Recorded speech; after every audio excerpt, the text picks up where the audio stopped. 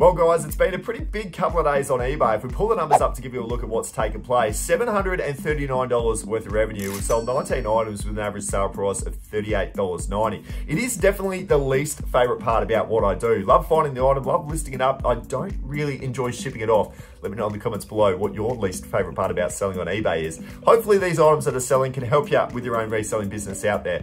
Let's get into it. I'm gonna kick things off in the video game section, guys. We've just had this one sell, which was awesome to see. Super Mario World, a really cool SNES game, just an old school classic. The disc is definitely worn, but we're still able to get a $42.50 sale price. Now, I bought this at a flea market. I paid $15 for it. So there's a good little profit in there. If you can find these old vintage Nintendo games, you'll always do well. The other sale was this Nintendo DS little console bundle that we had. It sold for $89.95 and I had 6 games. There was a loose one hiding in the console there, but 5 games as well with the hard case. All of these games don't comp out for too much money, so it was a nice one to put together as a bit of a bundle.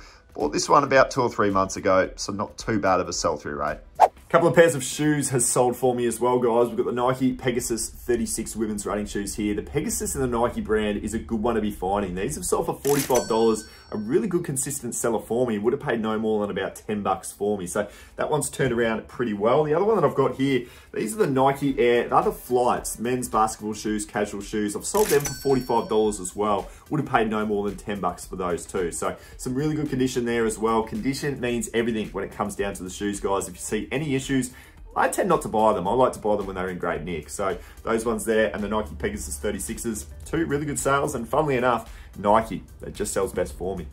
The next sale that we've got is a pair of Tommy Bahama casual shorts. Here they are right here. So these ones here, a 38 waist on these and a really good brand, Tommy Bahama, if you can be finding them.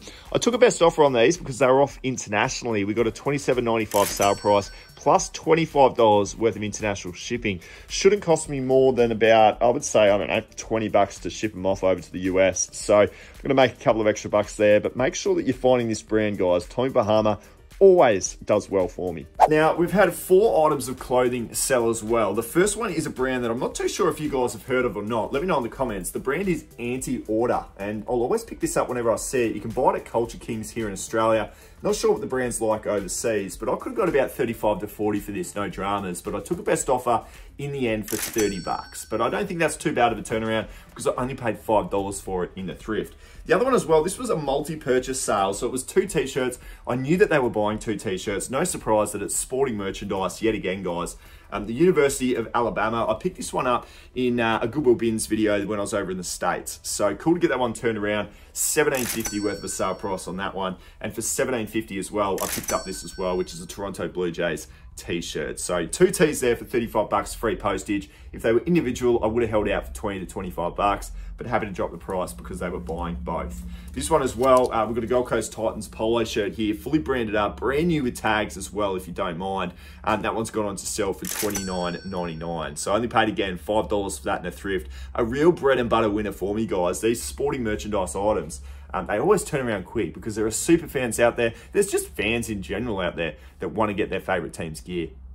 Now, this sale had a really quick sell-through rate in my big wall of DVDs, The Closer. I only bought this in my last video, so we're only talking a couple of days worth of a sell-through rate. We've got a $28 sale price for seasons 1, 2, and 3. If you can find this in complete entirety, seasons 1 to 7, it sells for about $120. So I kind of wish I maybe held out to collect the rest of the seasons and sell it off for a higher price. But if you're finding this DVD, guys, it does very, very well. Just racing across to Mum and Dad's place. There's still a few items out of today's sales that are still sitting over there. I've recently just bought my own place and I haven't yet moved every single piece of inventory across. And I think the reason for that is because I miss Winnie and I want to just continue to go over there and grab some items and say hi to her. You can't blame me for that. So let's get over there now and we'll pick a few of those up. Oh, hey little one. Hey mate.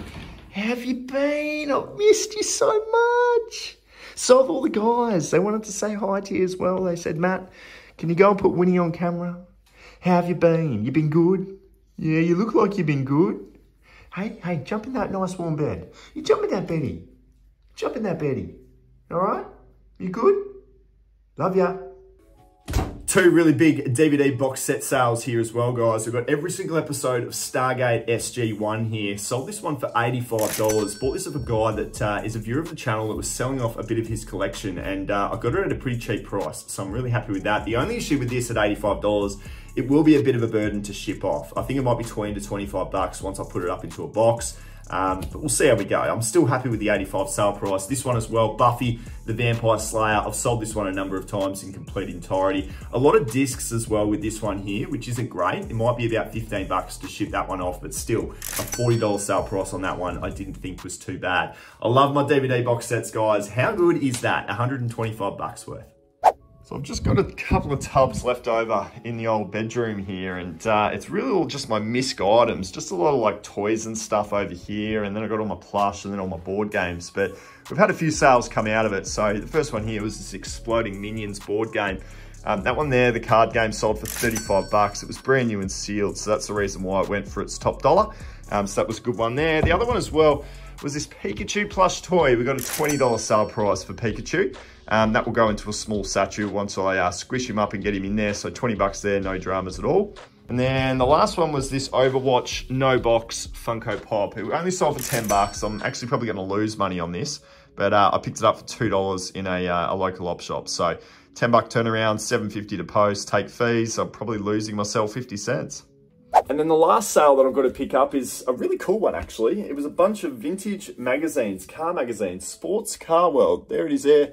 28 magazines. I bought a large bundle of 90, and I grouped them into 3 sets of pretty much 30 a piece.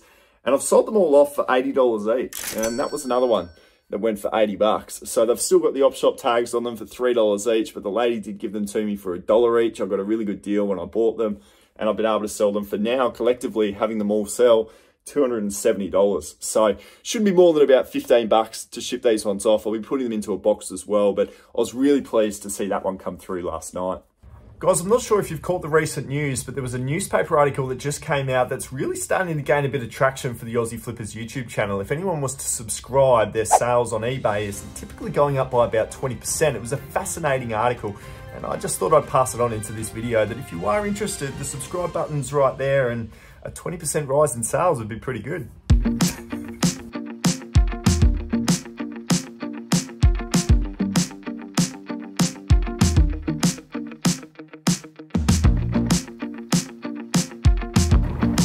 Hello? No, it's all right, the postman's here as well. 12:01 p.m. We've just knocked the post over, which is always a very good feeling. I grabbed some medium-sized Australia Post envelopes for my DVDs going forward, and I did have to go to Bunnings and buy some boxes as well. Well, not buy, you get them for free. I just went and picked up some boxes. So Stargate SG-1, I didn't have a box to fit that. Buffy the Vampire Slayer as well. So I've got a couple of boxed ones still to do back at home this afternoon, but that's okay. It won't take too long. I'm at the thrift store now. I don't have a death pile, so I'm going to have to go out and buy a minimum of 10 items to get me through for today. If I can find any more, if I can get 10 to 15 to 20 maybe within the next hour, then that'd be even better. Give me some stuff to do tomorrow as well. But I typically try to go out and thrift maybe 3 to 4 days a week, and I try and collect sort of 20 items at a time. So fingers crossed we could do that today. Let's get into it.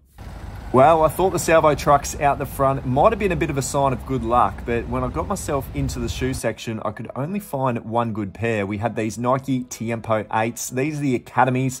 They're sort of a mid-range Nike footy boot. They go for about 50 bucks on eBay. I've actually sold this exact shoe myself in the past. So for 15 bucks, I'll turn that one into 50 bucks. That's no worries at all. I also found this as well. This was a pair of Wrangler jeans, as you can see there, brand new with tags, which always helps the situation. Now, these were going for $18, and I saw some comps on eBay anywhere between sort of $60 to $70 in brand new condition. So given the size was a good one as well, 34 waist, 32 length, I've gone ahead and I've picked that one up. That one should do well for me. Now, DVDs, we've got 5 for $5 here. There's a little secret compartment down the bottom, which I thought might have held a few gems, and I did pick out one that I thought was pretty good. It was this one right here, Walk on the Wild Side Series 1. There's some real good comps for this one. Happy to go ahead with the purchase there for just $1.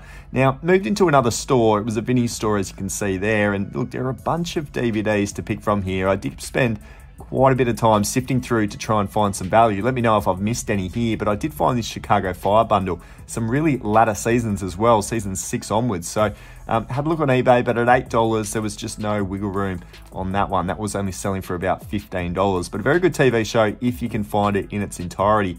This one here was going for about $18. I've sold this one before, the day the earth stood still, so that was a good little grab there. I picked that one up, and I've grabbed this one as well, which was arguably the best find of the day. Thank God you're here, the complete Series 4. There were comps anywhere between $30 to $40 for that one there. Another store as well for some more DVDs. I've got Ice Road Truckers, the complete 10th season, which is fantastic. I just paid the $3 there. And then we've got Eastbound and Down. I picked that one up as well with combined costs there of $3. Should convert into about 25. Well guys, it's now 2:45. I've been out here for 2 hours and 45 minutes. I've gone into 6 different stores and I've really tried to spend some time in each one, sifting through to see if we can find good items, and I've come away with 7 purchases, 7 listings. A lot of DVDs, some jeans and a pair of footy boots. It has been tough out there. I had my previous video where I bought a heap of cool stuff. I'm gonna leave it for you right here. I'm sorry I couldn't produce the goods to end this one. We'll see you in the next.